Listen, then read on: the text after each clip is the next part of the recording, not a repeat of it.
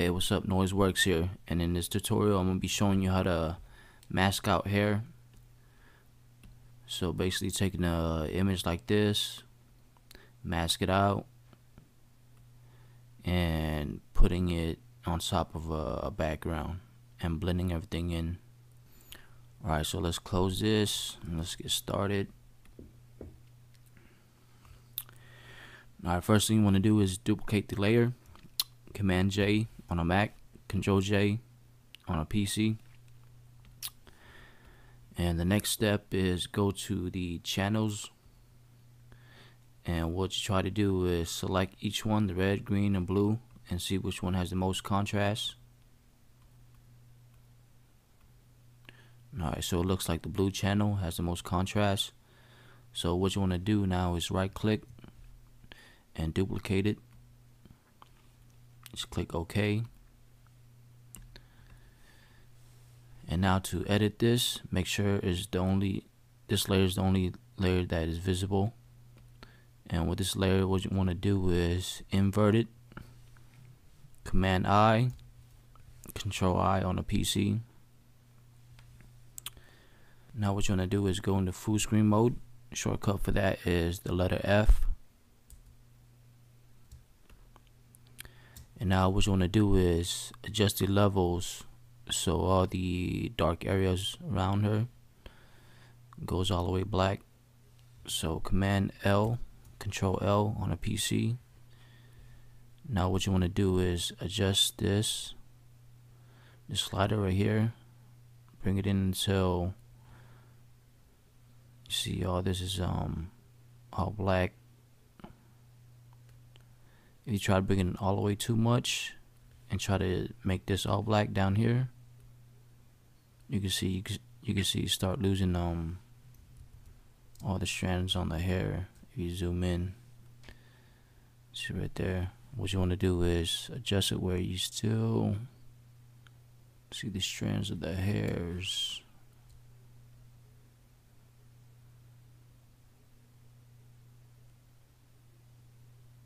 Alright, that's good. Click OK. Now even though you still have kind of white areas right here and a lot down here, I'm going to show you a trick how to get rid of that. So let's click F again,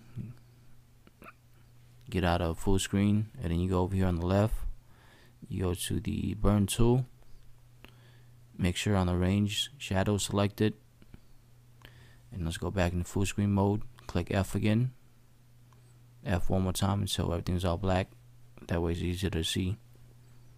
Now let's zoom in. Now what the burn does is it burns basically all the shadows, but not the highlights. So when you get kind of close to it, it doesn't affect it.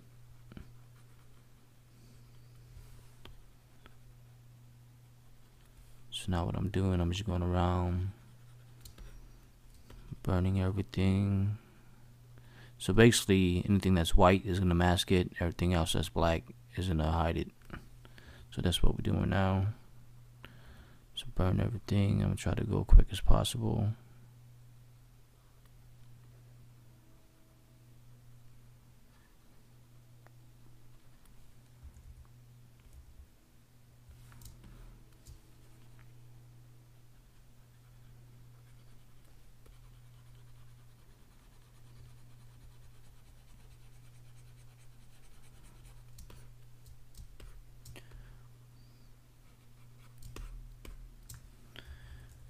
Enlarge the brush. Now just go around, see where it needs to be burned.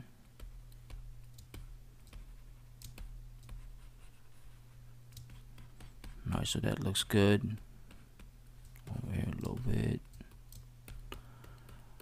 Alright, so now what you want to do is on the subject, make sure everything is all white, and you can see some dark areas. So what I like to do is, let's get out of full screen, go over here to the lasso tool, and we'll go back to full screen. What I like to do is use the lasso tool to select large area. So what I'm gonna do is I'm gonna just go around it.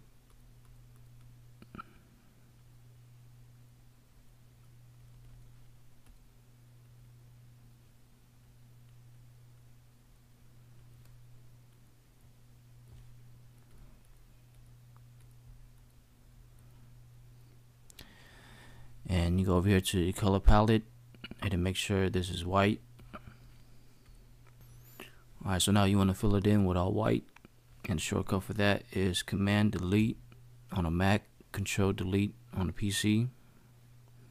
Once that's filled in, Command D to deselect, Control D on a PC, and same thing, use the lasso tool, go around, select everything.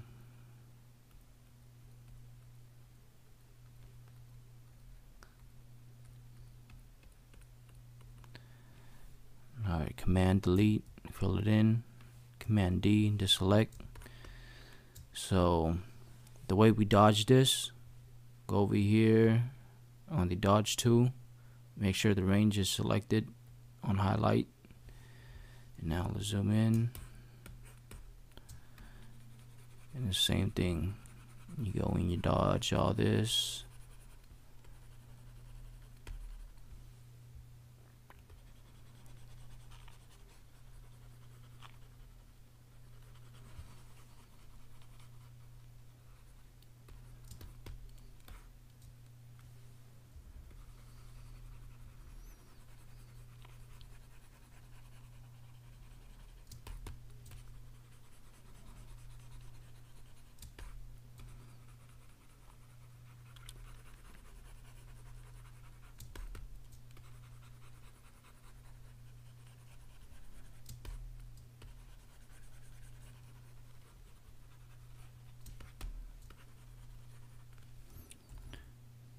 I'm gonna zoom up.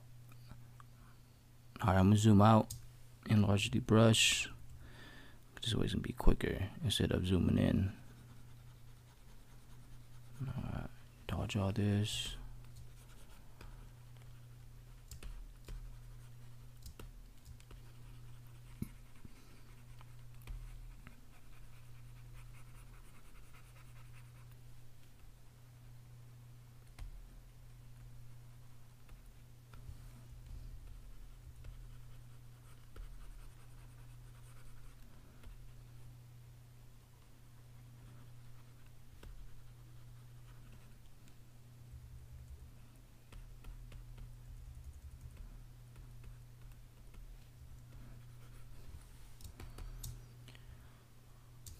Alright, full screen mode, so that looks pretty good. I'm gonna get out of full screen. Now next thing we're gonna do is go back to the channels, select the RGB, make sure everything is visible and that's not visible. Go back to layers. Now what you want to do is go to select, load selection on channels, load the blue channel that we was editing, click OK, and with this selected, go down here to mask, click mask, and then once you disable this, you can see everything is all masked out.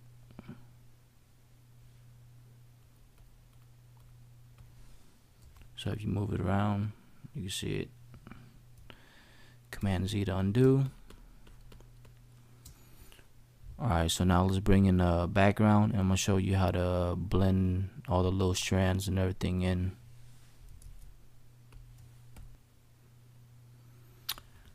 Alright, so this photo I got off Shutterstock. What I'm going to do is go in here on the layers, right click, duplicate it to the layer that we're working on. Click OK, and we close this. And then here's the layer, make sure it's beneath the subject. Alright, if you zoom in, you can still see there's some white around the hair. I'm gonna zoom out. Alright, the way to get rid of that is what you want to do is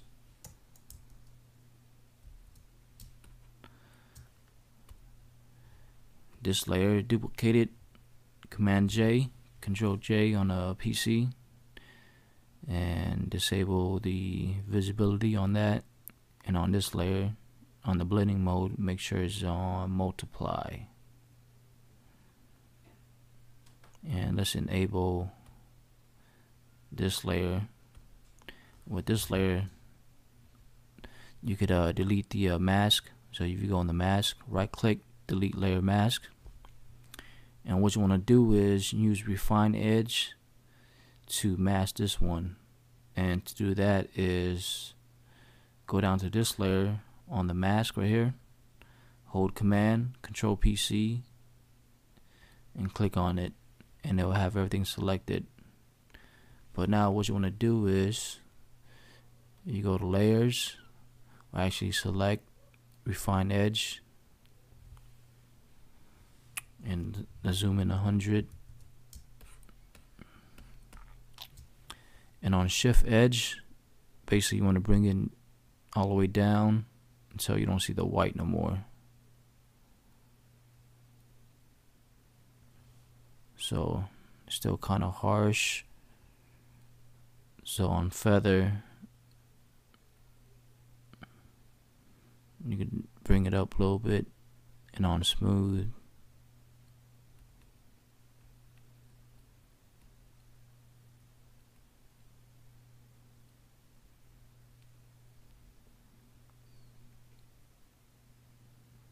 alright, the smooth is not doing too much to it, but let's see, let's zoom out, see how it looks.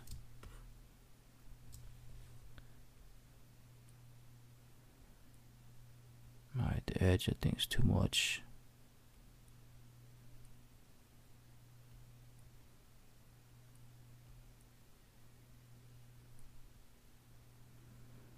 Alright, let's see. Alright, that should be good. Let's click OK. So now go on the top layer. With that selected, click on mask. Alright, let's zoom in. And you can still see all the little strands. So if you disable the multiply layer right here, you can see how everything disappears.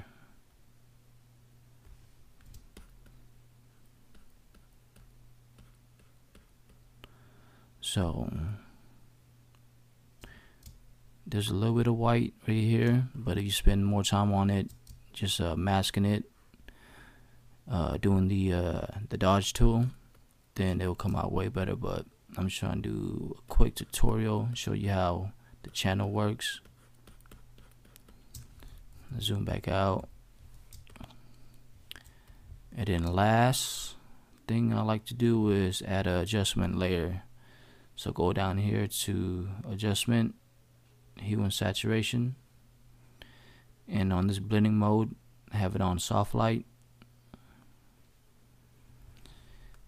And then since the background is kind of bluish purple, click on colorize, and you can move the slider any way you want. So move it kind of bluish purple to match the background. And then saturation, you can bring it up as much as you want.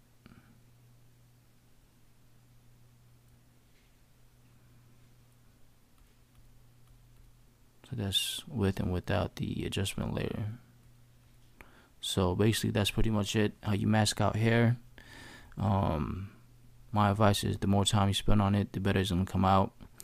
I kind of rushed it, but alright, I'm gonna show you how I don't know if you guys seen the cover I did for Tiger, Year of the Tiger. I use this let me pull it up real quick. I use this background for his cover. Let me bring up the cover real quick. Let me show you.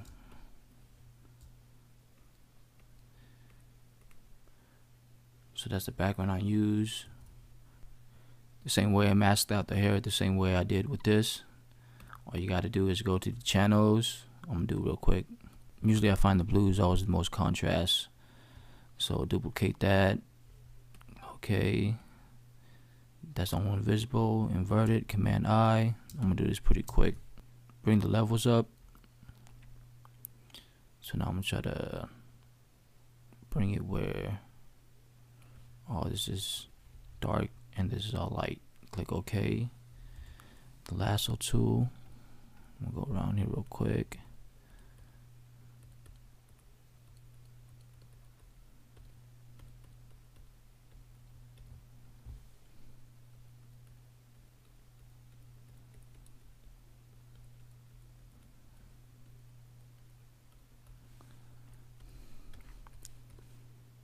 Alright, so I'm gonna fill this with white, and then I'm gonna fill all this with black.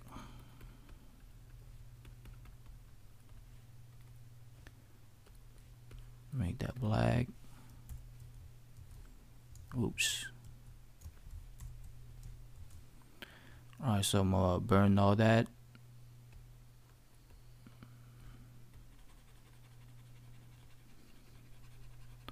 So since it's rocks, you ain't gotta be too perfect. Dodge this. Increase the brush. So I'm gonna go in and do it pretty quick.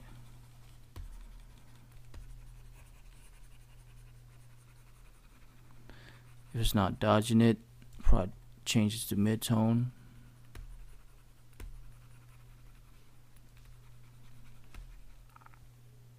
Alright, bring back the highlights.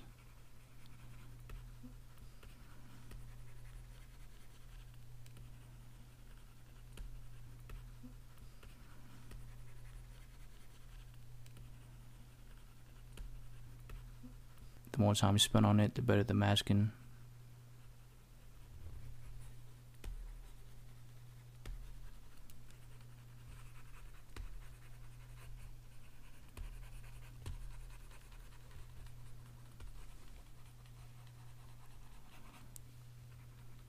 Alright, that should be good. Select RGB, go to layers, select, load selection, blue copy, okay. And then Command J to duplicate whatever you selected. So if you disable this, you can see all that's masked out. So hope this tutorial was helpful. If you have any comments, any questions, please leave it below the video. And if you'd like to see more tutorials, just visit my website, noiseworks.com.